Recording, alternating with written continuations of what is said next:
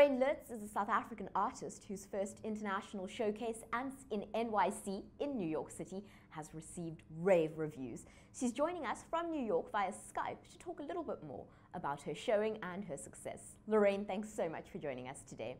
Thank you for having me. Now, as I understand it, Ants in NYC was your first international showcase.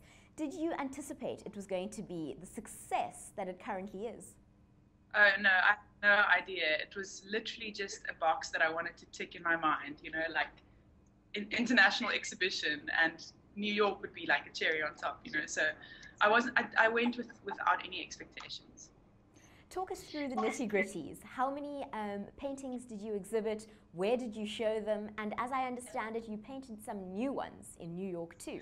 So since the 2013 and 2014 shows, the originals had been sold out, I had no choice but to exhibit the prints of these works.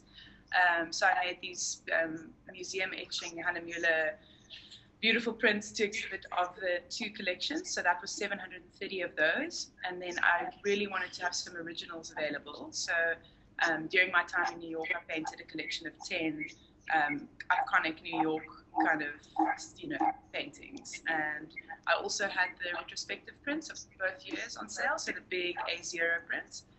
And that was it. I had to laugh because I saw via your Instagram account that in addition to New Yorkers pouring into the gallery in Brooklyn, you said that South Africans actually also really showed up in droves. There were so many. I had no idea there were so many South Africans in Brooklyn. And obviously, I invited all the friends that I knew were here, but that was about 10 or 20 people. And I lost count at like 40. I don't know. I wish we'd been frying on the sidewalk or something. You could have even offered to wash some New Yorkers' windscreens, you know, at the traffic lights. Take the opportunity. Lorraine, tell us a little bit more about these paintings for Ants and then what became postcards for Ants. Well, Paintings for Ants started as a project where I just wanted to spend an hour a day finishing an artwork. And I had decided that I didn't want to be an artist, and that was not what I wanted to do. So I knew that if I was working 9 to 5, I wouldn't make time to paint. And I decided to set aside an hour a day just to finish something in completion. And the only thing I could finish in that time would be a miniature. And so I was doing a business course at the time, and I kind of put the idea together and, you know, packaged it as Paintings for Ants and, you know, insinuated that people could book dates and birthdays and things, and that's how it was born. And by the end of the year, I didn't want to stop, so I decided to do 365 postcards for Ants, which was Cape Town themed. So every painting had to be something to do with Cape Town, and we printed postcards of these paintings that were sent out around the world. But it didn't stop there, because as we speak, you didn't give up art. In fact, you are an artist, and you've continued with a new project. Yeah, my plan kind of blew up in my face, really. Yeah, I'm busy with my third project this year, and I'm doing 100 paintings in total, which has been really nice because it means that I can take on other opportunities like exhibiting in New York. There's just no way I would have been able to do it if I was still painting 8 hours every single day. Well, yeah, that's the story, is that it now takes me 8 hours to paint one piece. Now, you painted through really significant milestones in your life. During those 2 years, you got engaged. You painted on your wedding day. Was there ever a day where you were tempted to say, I don't want to paint today, or look, I'm getting married, I don't have time? I mean, how did you manage to fit all that in? The wedding was fine because I knew it was coming, and I knew what to expect, and I knew to put time aside, and my husband understands, and, you know, it's been going on for 2 years, so he knows. But I think the hardest time for me was when I had food poisoning, and I just could not sit up straight, and I just really wanted to throw in the towel at that stage, and luckily my husband nursed me back to health for that 2 hours that I needed to finish it. This is so exciting for all of us back home, just watching this unfold via social networks and even your interview with American news sites.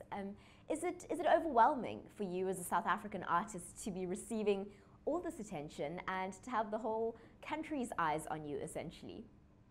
it's weird because it's been overwhelming from the start. You know, I never expected it to go anywhere. It was just a personal project, and every person that's written a blog post and every newspaper that's written an article has been overwhelming to me. So for me, this is just more of the same kind of overwhelmedness, you know. And, you know, it meant a lot to me when South African media kind of celebrated the project. And to me, American media is kind of the same thing. It's just a different audience, you know. So that's great. I'm super grateful.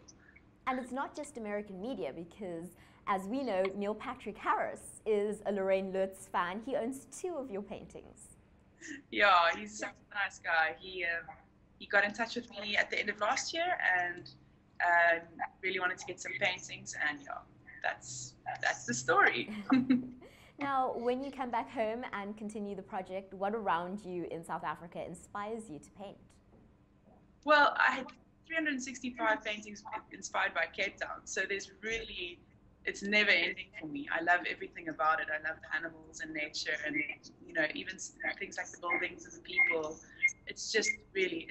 I remember when I first started my Cape Town project, people would say, "How are you going to come up with 365 things that you want to paint? You know, there aren't that many things."